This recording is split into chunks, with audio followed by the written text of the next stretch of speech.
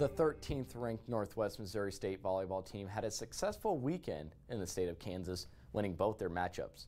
The Bearcats swept Emporia State on Friday and won against second-ranked Washburn in 4 sets on Saturday.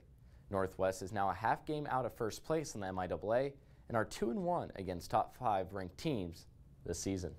Northwest Volleyball was on the road to take on second-ranked Washburn, making it the third time the Bearcats faced a top 5 opponent this season. These matchups have recently held more pressure for both teams, forming a sort of rivalry between the two programs. I just think from the standpoint of rivalry, it's fun to go after them. You know, their coaches, from the standpoint of getting them pretty hot, you know, he can affect his team a lot by the way his mood is. We've been able to take the upper hand in that rivalry lately, and it's really fun to be able to compete at that level with another team. Northwest gained the upper hand with a 26-24 comeback win in the first set, and the Bearcats breezed in the second set to a comfortable 25-14 triumph. However, the Ichabods didn't shy away, winning the third set. It was definitely a dogfight back and forth.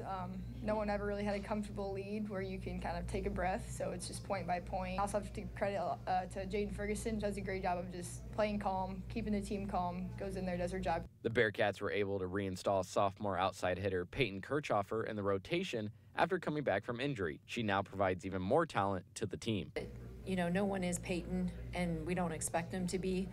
So when she does have a chance to come back, and she did this weekend, it was great to be able to have her and what she can bring to our team. While a lot of things went right for Northwest against the Ichabods, there was one aspect of the game Worth was super happy to see from her team. I really liked what we saw at Washburn with our defense, and I think that is something that we haven't seen in years past, where we're out digging people and like we're grinding through that defensive mode a lot higher level. It'll be back in action for the Bearcats as they take on Pittsburgh State September 21st and Missouri Southern September 24th. Coming into the week, Northwest wants to improve in one area. We've been really focusing on trying to get our offense and defense to click together. Usually we're pretty high offensively, but maybe not so much defensively or vice versa. So I think just to focus on putting that together and how can we pass well, just run our systems at a high level. News Press Now Sports, I'm Calvin Silvers.